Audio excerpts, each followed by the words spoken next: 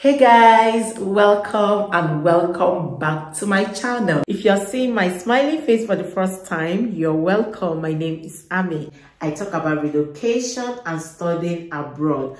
All the links to my videos will be dropped in the description below of this video, so you can check them out. And you can also subscribe to my channel for more informative videos. Share my videos with your friends and your loved ones and keep watching. Hello guys, you're welcome to Immigrate with Ammy. Today we are still talking about Canada. We'll be focusing on university education in Canada, especially for people that have low GPA. When it comes to pursuing higher education abroad, one of the crucial factors that students often consider is their academic performance, and this is usually measured by their grade point average, the GPA. However, in reality, it's not all students that have a high GPA, and this can actually lead to some form of apprehension about their chances of being admitted to reputable universities. Now the good news for you guys is that Canada actually has a range of institutions, that have a reputation for taking a holistic approach to admissions. What that means is that when you apply to these universities, which we're going to be talking about in this video, they look at other factors that actually highlight your value aside just your grade point average. So they consider factors that are beyond just academic scores. And in this video, we will explore several Canadian universities that have a reputation to be more flexible in accepting international students, especially those with low GPA. So the first university on our list is Simon Fraser University. It's located in British Columbia. This is a university that is, well recognized for its inclusive admissions policy. So what they actually do is that they place value on a well-rounded application, and they take into account other areas of the applicant's profile.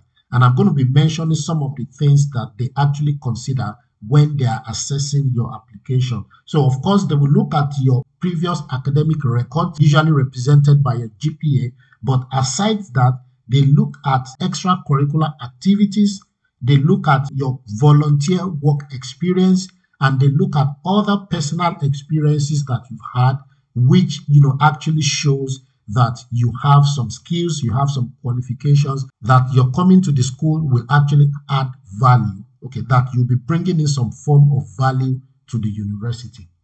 So international students with a GPA that is slightly below the typical requirement actually have a chance at admission if they apply to Simon Fraser University. The only thing is that you would need to demonstrate other strengths and qualities aside your grade point average. So let's move to the second school. We are talking about the University of Manitoba. So this is a university that also considers applicants beyond just their GPA. So it's not that the University of Manitoba does not have minimum GPA requirement. Of course they do. So they set a benchmark in the applications. However, they also assess an applicant's English language proficiency level. They look at the personal statement, they look at the letters of recommendation, and they consider other factors that highlight the student's suitability for that program. Now, if you listen well, you will see that I actually mentioned personal statement. This is a strong tool to highlight your skills, to highlight your profile, and to tell your story.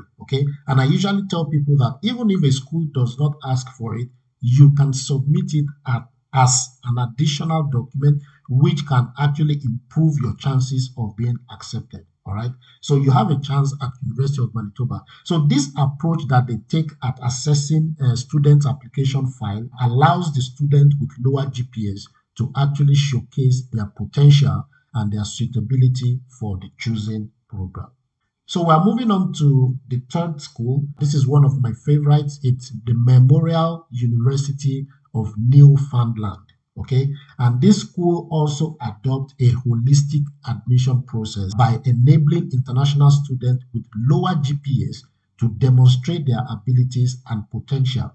The university assesses applicants based on factors such as academic background, of course, which is important, letters of recommendation, you can see that, personal statement, which I just mentioned the importance a few minutes ago, and other extracurricular activities. So, Memorial University of Newfoundland's approach considered the individual as a whole rather than solely focusing on GPA. So your GPA is not all there is about you, okay? There are other areas that needs to be highlighted.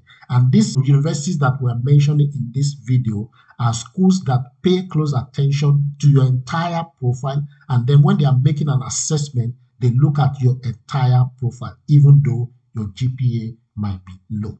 So we're moving to the fourth school. This one is the University of Regina. Okay, now this is a university that is actually well known for their flexible admissions policies, particularly for international students. And I mean, you can check their website. You will find out that the information we are sharing here is actually correct. Also, it's not that they don't have like a minimum GPA requirement. Almost every, I wouldn't say almost all universities actually have a minimum benchmark when it comes to GPA.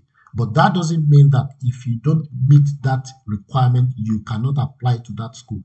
There are other factors that can be considered which can actually improve your chances of being admitted to these universities. And if you are a student that have a low GPA, one of the universities you should consider is the University of Regina, which is located in the province of Saskatchewan. Okay, so what are the things that they look at aside, the GPA? They consider other aspects such as work experience, community involvement, and other relevant skills. So this approach allows applicants to showcase their strength and potential, even if their GPA falls slightly below the standard requirement. So as you can see, this is another university. This is the fourth one now that actually takes a close look at your entire profile. And when they're assessing your application, they don't only decide based on your grade point average. So we are moving to the fifth school here, and we are talking about a university in Ottawa that is called Carleton University.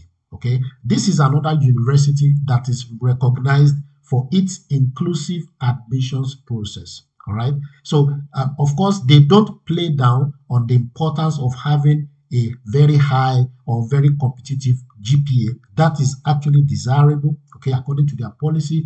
But they also evaluate an applicant's personal statement. You can see now we are seeing this right here again, personal statement.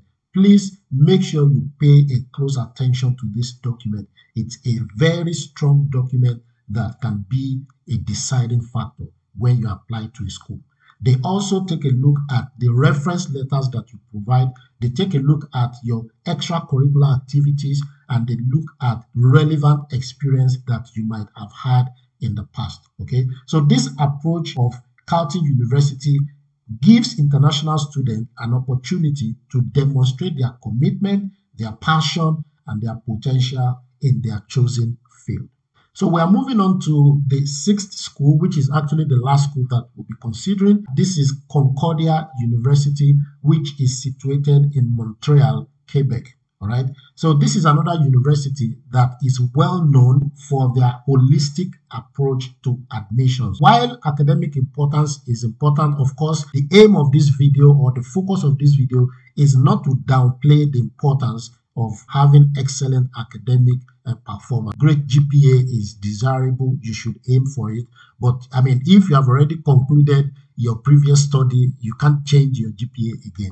But what else can you do? That is the focus of this video. Okay. So why academic performance is important, Concordia University also considers an applicant's personal statement. You can see that again. Letters of recommendation, and any additional experiences that demonstrate their motivation and potential. So this comprehensive evaluation that Concordia does actually allows international students with lower GPAs to present a compelling application. Okay, so in conclusion, guys, we are not downplaying the importance of having a good GPA. Okay, and a high GPA is often seen as a prerequisite for admission to renowned university. However, if you're an international student and your GPA is not that high, you don't need to lose hope. All right, there are strategies that you can put in place to highlight your suitability for the program that you want to apply to, and that is the information that we have shared in this particular video. So don't forget, if you have a low GPA, you want to apply to schools in Canada, we've been able to present you with several Canadian universities that actually adopt a holistic approach to admissions. Okay, they recognize that academic scores are not the sole indicator of a student's potential, and that is actually the fact. Okay, so your GPA is not all there is about you. There are other more important things which can actually qualify you to get admission into a Canadian